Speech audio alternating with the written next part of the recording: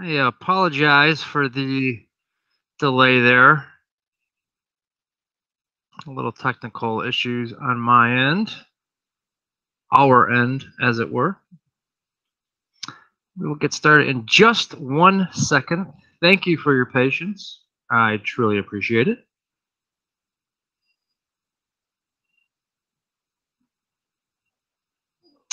Okay. All right. Let's get moving. Thanks everyone for coming. I truly appreciate it. My name is Joe Rokop, Managing Director of Commodities and Equities here at Simpler Trading. Today, we will be presenting on the critical crude update, exploring what actually happened this week in the market of crude oil and crude oil fundamental suites. So without further ado, a little bit about myself.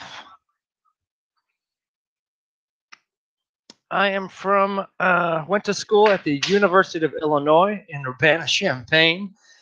My degree is in engineering. I also double majored and got a degree in business. Professional experience includes a NYMEX trading floor, proprietary trading, commercial and physical trading, and I ran a small education company for a while. So my experience is a bit different than some of the other content providers here at Simpler. I moved straight to Manhattan out of college, spent some time on the trading floor. I was on the proprietary and hedge fund side of trading. And then I was also doing the commercial and physical trading. So I was trading actual barrels of crude oil. And my specialty during this time has, in fact, been crude oil. Okay, hobbies include soccer, yoga, and meditation. I find that these are all very helpful and very useful in my trading, reduces stress, and keeps me nice and relaxed. So here's what we're going to learn today. How did crude go negative? That's a crazy concept, right? How can a commodity be worth a negative value? What were the critical factors that pushed crude in this direction? Who are the main players involved? Okay. How does this affect me? What can I do in this market? How can I trade this market effectively? And those are the things we're going to discuss. So I hope you're all excited. Time's going to fly. So I'll try and move as quick as I can and answer questions either along the way or at the end. But feel free to post some questions and I'll see if I can get to them. All right. So what happened? NYMEX crude oil, which expired on Monday. Okay, the May 20 futures plummeted below zero.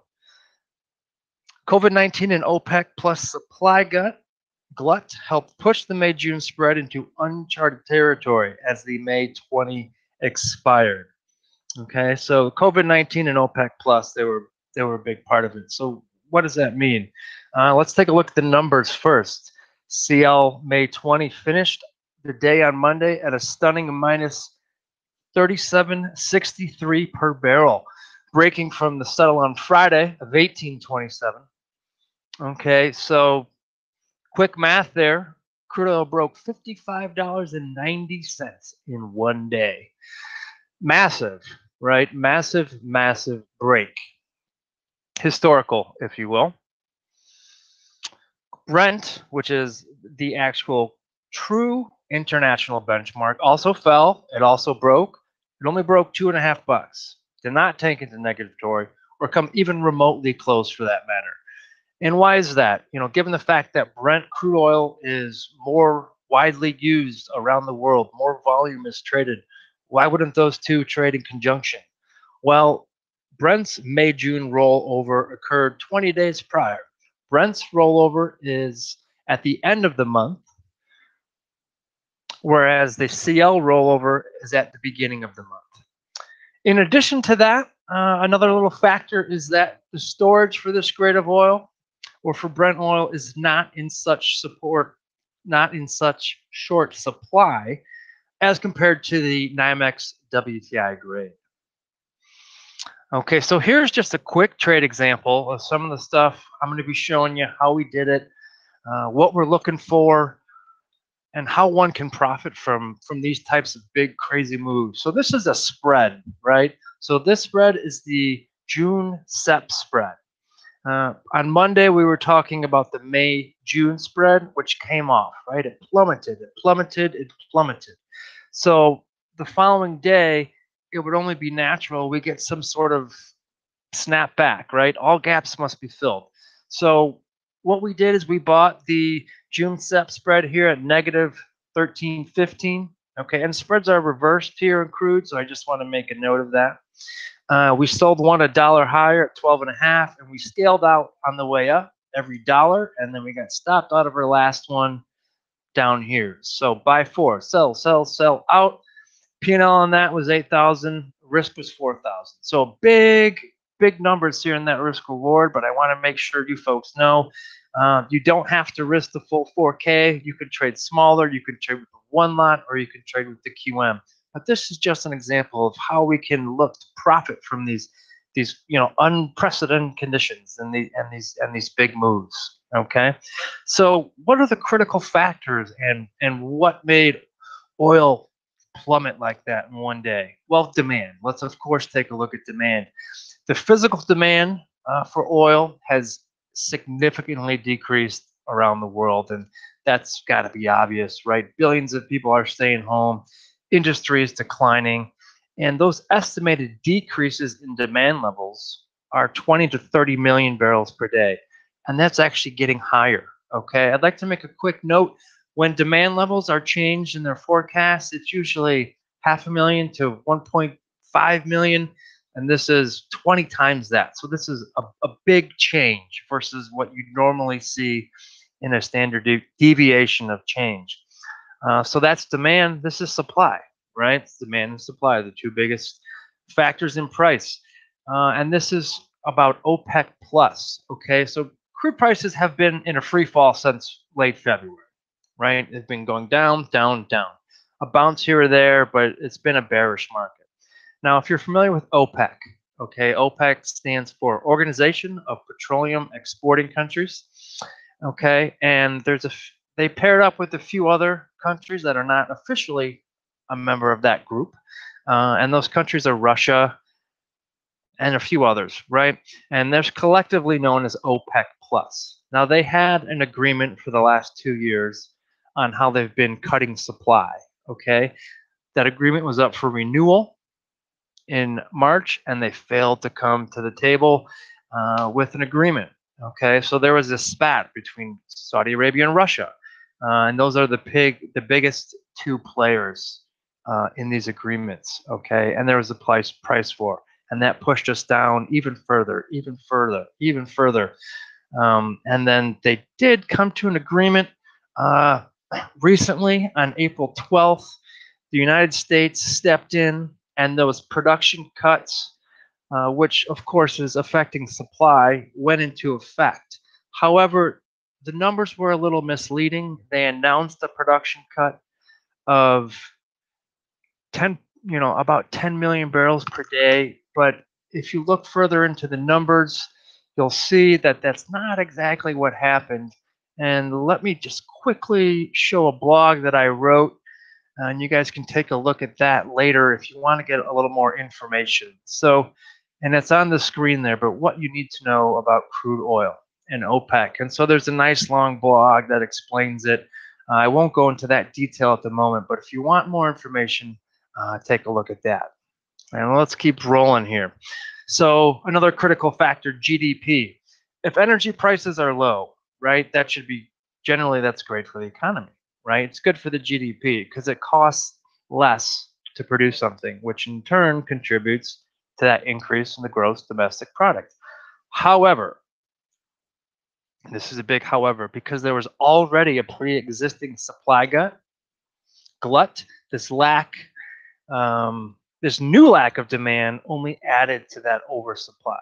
Okay, so there was not a big boost in the economy from this low energy cost because the economy was already in the free fall.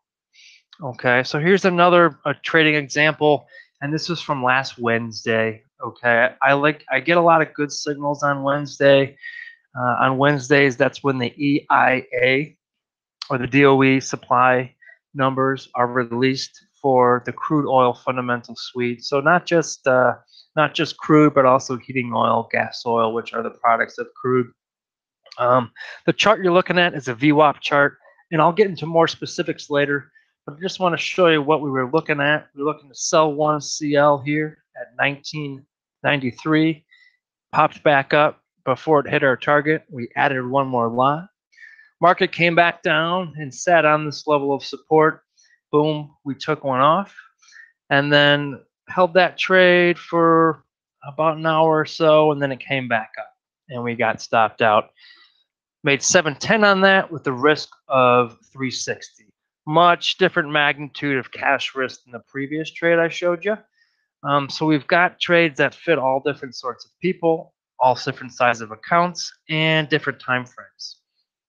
Okay, so let's look at one more quick factor here. Cushing, Oklahoma. Okay, and I've got some visuals for you guys. So supplies at Cushing, Oklahoma, which is right here, have risen. What is Cushing? It is the central hub for all oil in North America. As you can see by these maps, right, there's pipelines to Cushing from multiple areas. It's coming from Canada, from the north. It's coming from the Gulf. It's coming from the south. It's coming from Illinois, Indiana, coming from the east, coming from Colorado, coming from the west. You know, it's that hub. And, you know, most of the oil that is used in the U.S. goes through Cushing, okay? So we can look at Cushing as a barometer for oil storage around the states, okay? So first of all, storage levels going up, okay? Refinery rates going down, which means refinery rates, and this circles back to what we spoke about before, when the oil is flowing here into Cushing, it goes through a refinery and it's cracked out and it's turned into a usable product like RBOB or gasoline. But those rates are down, so crude oil supply continues to rally because it's not being used. In addition to that, the products that were already produced are not going out. So that's another critical factor there, and a nice barometer of how to measure what the supply rate is going to move. Now, one cannot talk about the market, of course, in any sense without addressing COVID-19. And COVID-19 has an impact on crude oil, of course, of course, of course. And the way we look at this is we look at the relationship between ES and CL. So you could also look at the YM versus CL. And you're just looking at, you know, a futures versus futures, apples versus apples correlation. Okay, and the crude oil demand, of course, is a direct function of the health of the global economy, right? Both the U.S. and international economies. So there's the catalyst for equities, and these are some interesting little words that you're going to see. But the words are vaccine, treatment, testing. So keep those in the back of your mind. Economies reopen, shape of recovery. Okay, and here's an example. So on Thursday, I'm going to go ahead right to the chart.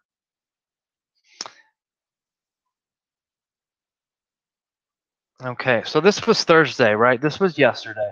What happened yesterday? Well, it was announced midday that a company called, Gilead, it was announced midday. Drug, okay. Well, this drug had already been released. Excuse me. Well, first Gilead, trial flopped. It was announced midday, so the drug was unsuccessful. Well, this drug had already been. When the news hit the tape, well, Gilead trial market. It was announced midday, so the drug was unsuccessful. Well, this drug had already been. Boom, down. 3 minutes. This thing just plummeted. Knee-jerk reaction, right? The study was terminated due to low enrollment, et cetera, et cetera. And again, this is just a study, not a big. You know, it wasn't, you know, we weren't leaning on this, but one potential solution was off the table and boom, we dropped. Okay. So what the takeaway from that is there is a big correlation between the two. Okay. And if we were to lay an oil chart on here, then we would see a continued break. Now, let's go up. And if you're worried about the company and the drug, here it is. Excuse my pronunciation. All right. So, critical factors of that break last Monday. Where did the buyers go? So, there was a lack of follow through on oil purchase promises made recently by the US government. And it left the market with no big buyer to step in during the rollover period for this May contract on Monday. So what does that mean? Lack of promises, purchase promises. So on March 13th last month, President Trump declared a national emergency due to COVID-19.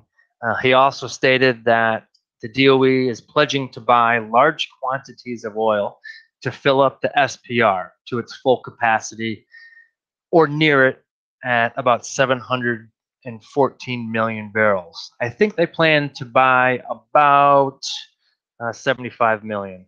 Okay, so at that time he announced that CL was trading about 32 bucks. Okay, and again that was last month. Over time, of course, price dropped, kind of giving the opportunity to buy oil at record lows.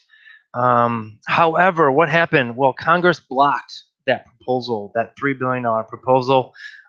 It was seen as a bailout of big oil. Okay, and that was pulled out of the stimulus package leading up to the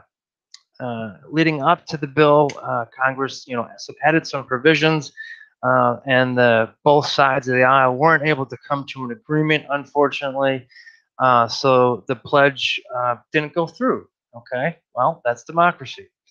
What was the result? Well, the bill failed in the House, okay, and thus the U.S. did not post a bid and fill that SPR. So the oil companies who are expecting there to be buyers, right, on Monday, because that bill failed, there weren't buyers and crude fell off. Makes perfect sense, right? A big, massive chunk of buyers were no longer in the market. And I'd like to note that because you actually have to buy and take physical delivery of the product, there weren't speculators in there to try and pick that up because they're not able to even buy that expiring physical contract. Okay, so let's talk about the CME. Was the exchange behind this move? Was there some political inside baseball? So obviously the move might not have seemed pretty to some, but the suite worked as it should have. Despite this historic descent for the now defunct contract, May settled at that unprecedented level. However, no one should have really been under the perception that futures can't go below zero. Why? And we're going to talk about cost of carry versus immediate value, not to mention cost of production. So we got a farming analogy here that I'll show you, and I'm sure everyone's been watching the news and has seen this type of image where milk's being poured out, right? Because they have no way to move it. There's not enough people to buy it, right? The price that they're looking to sell it at does not cover the cost of carry to ship it. Okay, so what do? They dump it in their fields or they pour it down the drain, right? Similar thing with vegetables. They rot and then they bury them for fertilizer. But you can't do that with crude oil. You can't pour it down the drain. You can't let it rot. You've got to do something with it, right? So you've got to pay someone to take that off your hands, and you've got to pay someone to put it in storage, which is expensive because storage is limited at the moment, right? Eventually it's going to get capped, so there's premiums being charged on that storage in addition to the low price of oil, right? So that pushes that price higher. Okay, so real quick, let's talk about what expiry is and what rollover is. Okay, so when a futures contract approaches expiry, the owner of said contract or the trader has to determine if he or she wants to sell the futures contract in the electronic market or keep it in real life. Okay, let's say it's electronic and they want to roll it over, right? What they do is they sell it electronically and then they buy the following month. Pretty easy pretty easy, uncomplicated thing, right? So typically rollover, not tricky, right? But in this falling economy, very few traders want to take possession of that crude oil. Now, someone made a comment that we have huge storage tanks. We absolutely do. But the price that people are charging versus the cost of carry is going up, right? Also, how long do we want to keep that oil in there? That's tricky, okay? Um, Thus, if there's no speculators willing to buy, then that means the people who are going to hold the oil, they're not willing to buy it either because the price is going to continue to tank. So even if we had infinite storage space, which we don't, this still would have happened. Okay. All right. So given the fact I've been trading oil for a decade and a half, I feel that this fundamental knowledge of a product is key. Okay, if you've got this knowledge and understanding, it can give you a massive, and I mean really massive edge versus the typical retail trader, right? Because we're not just trading on technicals; we're also trading on fundamentals. Um, so the knowledge and understanding definitely gives you a bias to lean on when you're entering your trades because it increases the probability of profitability, right? If you can back up your technical signal with a fundamental viewpoint, that should help, right? Okay, and so that's one of the reasons I'm doing this presentation. That's one of the reasons I'm showing some of these trade examples. Okay, so how would I trade this market? What should you do when you're trading this market? And the answer is simple: be a sniper, right? Stay patient, hide out in the weeds, and then strike when your setup comes to fruition. Okay, here's a few methods that you want to look at. Use spreads. Okay, the spreads was that first trading example I showed you. Use spreads when the market is volatile. Why? Because the spreads are less volatile than the outright itself because you're buying one thing and selling the other. So the volatility is reduced. So that can help keep you from not getting ticked out of your position. So that works nicely. You want to use wider ranges, right? And thus you need to use wider stops or vice versa, chicken and the egg situation. But you want wider stops, right? So if you're having wider stops, you want to reduce your size to accommodate for these wider stops. So your monetary risk can be properly ratioed, can be similar. Okay. Now, here's one of the most important things. When the market goes crazy, take a step back. Don't get FOMO. Your best trade's always ahead of you. Okay. So given the fact that I've done this for a long time, I can identify those market conditions when you need to just step out and let the market play itself out, wear itself out, and then get back in the game. Okay, so the simpler VWAP chart. Okay, this is one of the main charts I use and one of the main things we'll be talking about here today. The pink line is the VWAP. The white line is a fast-moving EMA. The yellow line is a slow-moving EMA. And down here at the bottom is a CCI. Okay, and we'll go into a little depth on what these are here, and I'll show you, maybe how I use these live sometimes. I like to do it on Wednesdays. Okay, so what is a volume-weighted average? A volume-weighted average is just a nice fair value that you're seeing right across the curve here. Um, the aim of using this is kind of a trending target, right? So we're looking at executing orders kind of does so in line with the volume of the market. Another thing I want to make a note of is that the VWAP acts as a magnet, right? You can see here that when it breaks, it pulls back. When it breaks, it pulls back. So that's something you want to be looking at when you're entering these trades, okay?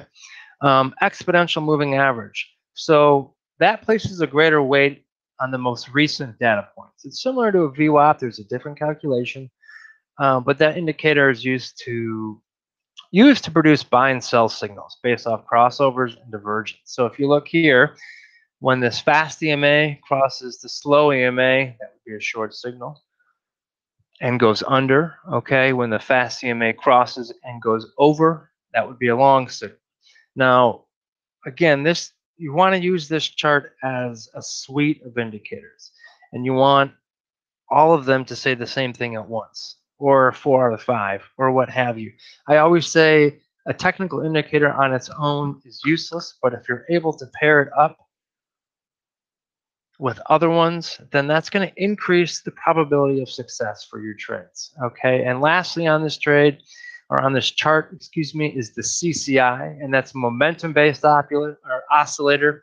Okay, and so that determines when something is overbought or oversold. All right, so when we're using this chart, why would you want to use crude oil, right? Why would you want to use this chart with crude oil? Well, crude oil is a high-demand global commodity. Okay, all economic news and events in various market sectors can affect the price action. Thus, more volume will be traded, and the macro picture is going to be pushed and defended by big money institutions. Okay, so some of the market conditions we're looking for are reasonable volatility, meaning that it's not flying around up, down, left, right with no pattern. There's an acceptable risk-reward ratio. Okay, there's other markets that are trending and are correlated, right? So if we're using this VWAP chart on crude, we'd like to use it on ES. We'd like to use it on YM. We'd like to use it on, in the past, the dollar, if that was correlated. And we'd like things to be nice and correlated, nice and tight. Okay, so we're going to now look at a long signal. Okay, and these are the conditions, but I'll show you here live instead, or excuse me, I'll show you on the chart. Okay, so conditions. Number one, we're looking for the fast EMA to be above the slow EMA.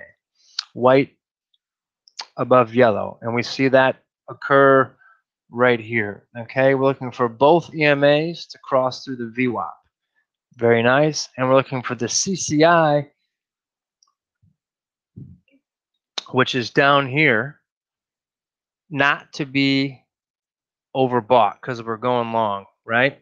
So if the CCI was plus 200, that means we're overbought. Okay, so you can see the CCI is right in here inside this band, so we're good to go. All right, so this is a trending long signal. Now, what's important about this particular signal, okay, is the entry signal based off of this chart say buy, okay? We're buying one at 12.55, but what's important here is our stop loss, okay? In this particular trade, we're risking 60 cents, okay? So our stop loss is here at 11.95. Now, under the stop loss, or near the stop loss, or under our entry above our stop loss, are these levels of support and resistance, okay? So we've got one at a benchmark at $12. We've got one here at the VWAP. Okay, so the VWAP access support, the benchmark of $12 access support, and this other supply or support and resistance level I got in is from a HVA chart or market profile chart. So we've got 3 lines of defense here. Okay, now because we're in these crazy market conditions, okay, we can try and find these crazy risk reward trades. Generally, we're looking for like 2 to 3, 4 to 5. If we can get a risk reward of 1 to 2 and have a decent hit ratio on that, you're a star. But in this market condition, okay, we've got these big breakout trades. So that's something, I like to help set you up with. And I believe this was from Wednesday as well. And you can see right where that release was. Okay, and that jump. Now, we're looking to, in terms of our stop loss, there's a couple methods for our stop loss. The obvious one is look to sell under resistance. Okay. However, in this particular case, right, when we bought at 12.55, we were buying it with the expectation that the probability of it really moving was okay, right? It was higher than usual, right? Higher than usual market conditions. So this is the way we look at our stop loss. Move it to break even after the market moves 50% towards your target or covers your risk, okay? You can also use a trailing stop behind the EMA or just move it up with each level of support resistance. So the first option would be, here's our ultimate target, right? So we move it to break even after we got about halfway. Trailing stop would be to keep your stop about 10 cents behind this EMA, this low EMA. If you did that, you would have gotten stopped out up here. But the one I like to use the most is moving it in conjunction with lines of support and resistance, right? So our first line of resistance was fairly close, okay? But based off of everything else that I saw in the market and based off of really the market profile chart that I might be able to show you at another time, there was a nice big horseshoe gap up here. So I was looking for that market to really slide. So when it went through this first resistance level, I brought my stop up here. When it went through that second resistance level, I brought my stop up here. Okay. Now, had you used any one of those three stop loss, your results would have been pretty similar, almost the same. But in a market like this, where things have the ability to really move, I like using option 3 is waiting for it to violate that next level of support resistance. Okay. All right. Target notes, risk notes. Okay. So here's another trending long signal. Same setup, right? At this point in time, we were the daily trend was up. We made a high. We pulled back to the VWAP, which is that magnet that I showed you earlier. We kind of pivoted around that, and then the EMAs crossed and went up. Both EMAs are above the VWAP, and we're not overbought on the CCI. Perfect long signal. The trend is up. Technicals say up. But what happens? We break. Okay, and we get stopped out at 1685. And this was a 20-cent intraday risk trade. If you look at the other, I think was one of the other examples I showed you, these shorter term trades that are from like 0 to 30 minutes, they're going to have smaller risk magnitude. So we'll risk like 20 to 25 points or 15 to 25 points on these short-term 0 to 30-minute trades. On the longer-term trade, right, that I showed you up here, we have more risk, right, because we're expecting it to move farther and we're going to be a little bit more passive. So that helps those of you who have different trading styles. If you like to be active and aggressive during the middle of the day, we've got some for you. If you like to be a little bit more passive over the course of the day, we've got a little something for you too. Okay, so now for reversals, let's take a look at a reversal. In this example, we're going short, and we're going short against the daily trend. Okay, so the conditions are the same but flipped, right? So we want the fast EMA to be under the slow EMA. Okay, we want both EMAs to be above the VWAP, right? Because we're going lower. We expect that to act as a magnet. Okay. And here's one of the most important factors, right? If we are in a bull market or a temporary bull market,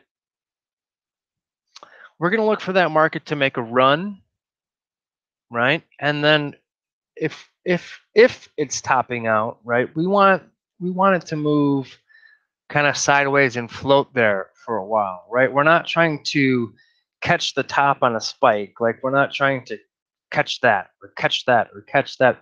We want to see the market float there and for things to start to look to turn lower. Okay.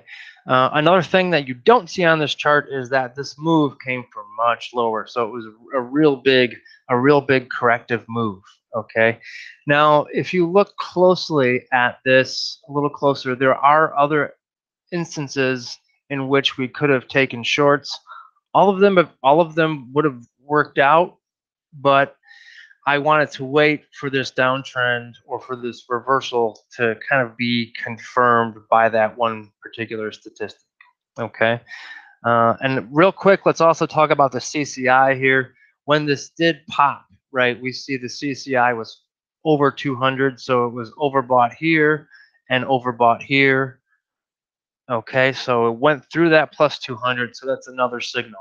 Okay, so we wanted it to remain above negative 200, so it was not oversold because we still had these overbought signals. Okay, so what we did, once the fast EMA started to turn down with the slow EMA, and they started to diverge here. You see that little space here? They started to diverge. It also happened here. Okay, so you definitely could have just entered this reversal sooner at a higher price. But I don't have a crystal ball, so I wasn't looking to try and guess the top and play this downside. But this is where we entered this trade. All right, we sold one at 17.5. We bought one at 1632. What's 1632? That's the VWAP, right? That is the VWAP. So we saw everything come right back to it. Okay, and on this risk reward, this was a one lot risk 600 to make 1800. Now, if you've got a different size account and say, oh, Joe, that risk is too much, trade the QM. So you'd be risking 300 to make 900, but you still have this 1 to 3 risk reward trade.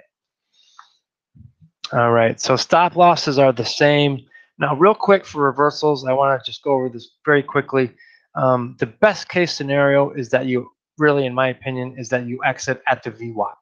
Okay.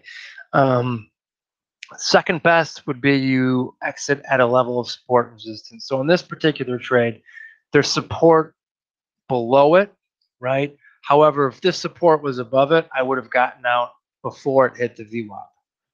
Okay. Now you can also use the trailing stop that we used in the previous one, pulling it 10 cents behind the slow EMA, and you would have gotten stopped out here, right? So it's different of about 20 cents, but the risk reward still would have been pretty nice. So had you used any of these, you would have made money. But the ultimate one here is, well, had you actually used the support resistance, you would have gotten stopped out up here. So again, on reversals, if it comes back to the VWAP, don't look a gift horse in the mouth. Kiss a gift horse in the mouth. I don't remember. It's Friday afternoon. I'm ready for happy hour. But I'm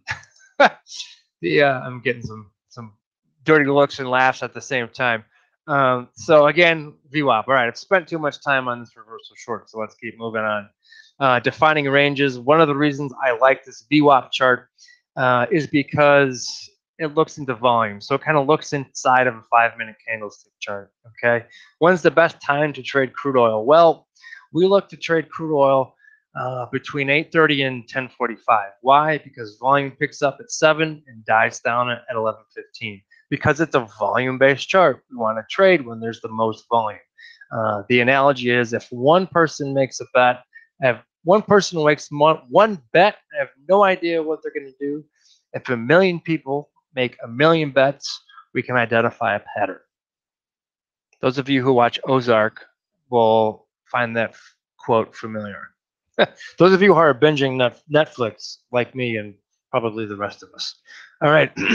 So some of you may be asking, Joe, do you only trade crude oil? And the answer is no, I don't. It's that jack of all trades analogy. Is it better to be a jack of all trade or a master of one? And I say, why not one, right? So I trade multiple asset classes. I use this type of indicator on multiple futures contracts and on stocks, but crude oil is my baby, right? I have the most knowledge of crude oil, or I have the most comprehensive understanding. I do the most research, right? So market selection is key, and everyone will tell you that market selection is key. If crude oil is not doing anything, right, and it's too choppy, I'm not going to just force myself into crude oil. But if conditions look good, that's where I'm going to assign my risk. I'm going to assign it because you can only take so many trades at once, right? You can only follow so many markets at the same time. So I'm going to do what I know and look at crude oil, right? Now, I'm going to be using this chart on other products as well. So if I see something pop up, we're definitely going to take that, right? Maybe reduce our position in crude and transfer that that to a different product, definitely going to do that. Definitely going to do that. But when crude's rocking and rolling like it is, I'm using my fundamental bias. I'm using it with you folks. And we're going to look to take some nice signals. So intimate product knowledge and understanding gives you a sound fundamental bias.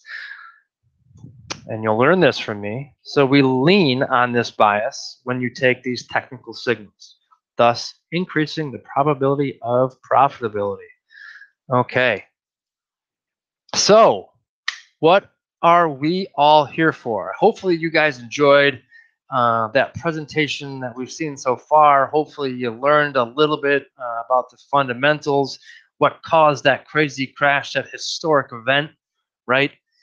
I saw a little bit of the technical analysis that I do and how I enter my trades, be it a spread trade, be it a crack. I primarily just showed you spot month futures there, right? I saw some questions about, do you trade cracks? Do you trade long-term future spread? Do you trade short-term future spread? And the answer is I do, right? I alluded to that briefly in the beginning on how are we going to trade this market. And part of that is going to be with spreads, okay?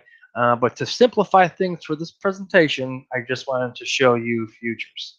Now, all right, here is what's exciting. Come trade live with me Wednesday, April 29th at 9:15. What is significant about Wednesday? Well, at 9:30, the EIA release comes out and we get some market action. Okay, so what's nice and what's fun about this is free. This is free. I've been trading crude oil and primarily crude oil for 15 years, decade and a half. I traded on the NYMEX floor. I traded for hedge funds. I traded for a prop shop, right? And we were moving massive positions. I was the leader of several trading teams. I worked closely with banks. I worked with some of the larger producers, and we would do rollover, right? So I kind of I had this little story, but I used to do rollover every month with JP Morgan. So, and we would do thousands and thousands and thousands of spreads, right? And we do them in crude oil. We do them in RBOB. We do them in gasoline. So I've got a pretty intimate knowledge, right, of how some of that works. And you folks can use that to your advantage, and you can use it for free. So sign up for this webinar, and let me give you a little insight into what we're doing. And if the market conditions are right and we see some good setups, I'm going to call a signal now, and you folks can watch, learn, and see if I make a bunch of money or get crushed. Or you can follow along with me live. You can trade sim, whatever makes you happy, whatever you think you're going to get the most benefit of. But the cool thing is that you're seeing this commentary, that I'm regurgitating from a couple of weeks ago, but you're going to get it live and in real time. You're going to get these signals live and in real time. So you're going to get a little proof of concept, right?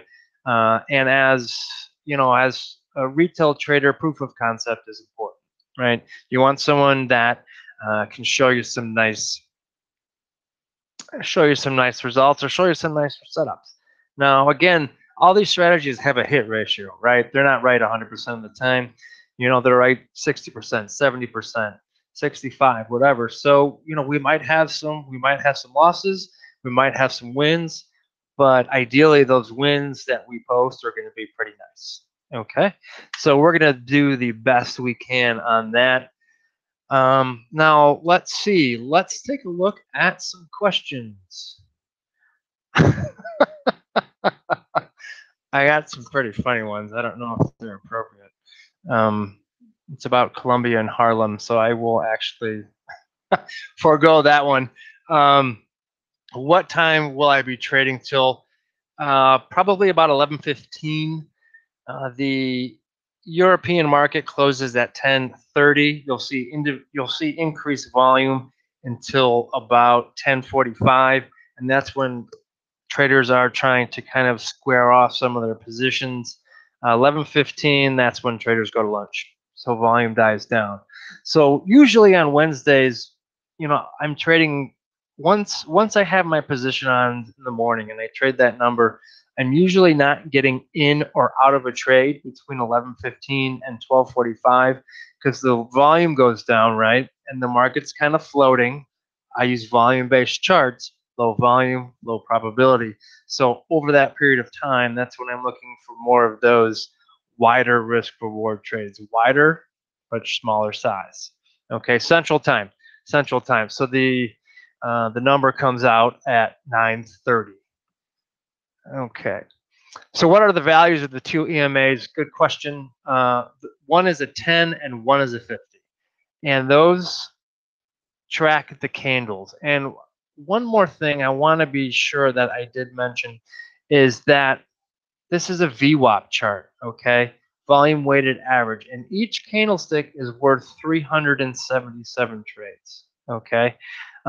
It was tucked up here in the corner. Unfortunately, I failed to get into too much detail about that, but they're not 5-minute candlestick charts. They're trade candlestick charts.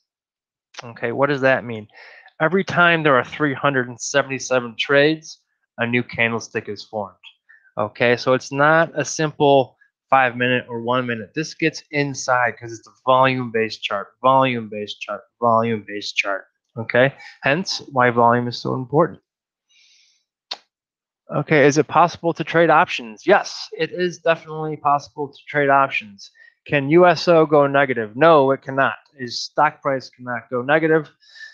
What did USO have to do with the collapse into negative territory? Well, the USO didn't really have much to do with the collapse. The USO just tracked oil, right? And so some of the oil companies have already um, been hurting, right? They've already been hurting because with the price of oil going down, especially shale, there's about 150 shale companies out there. I'd say maybe 75 to 90 of them. Some of the smaller ones are going to have to declare bankruptcy because they're just not going to be able to cover costs. They're not going to evaporate. They'll be swallowed up by some of the big boys. But and to circle back to your question about the USO, the USO didn't push crude. Crude pulled the USO. Okay. All right. So yes, I trade crack spreads. Absolutely. Um, might be able to talk about that a little bit on Wednesday. Okay. What specific futures contracts are you trading? So when I was doing the spreads earlier, it was the June versus the SEP contract. The reason you would do June versus SEP is as opposed to June versus July or June versus DECE. If you do the June July, that's the 1-2, because you're not going very far back, right? You're still going to have a lot of volatility, and it's going to move real fast. And it's not going to move as fast as the spot month, but it's going to move pretty darn quick. Okay, if you go to the December, okay, that December contracts, you're not going to get the magnitude of move that we would get out of something right in the middle at the June SEP contract. So in this environment, right, we're using spreads because we think futures are too risky and too choppy, right? So if you go to the first spread, that's still a little too choppy. If you go 6 months out, it still doesn't move quite as fast, okay? So we want to go right in the middle. And that's why we go out to SEP. So volume of the EMAs, we covered that. So VWAP values. So again, the VWAP is based off of these candlesticks, okay? So, and another thing I'd like to kind of point out is that it's not a rolling VWAP from the day before. It's for this session. It's for the volume based in this session, okay?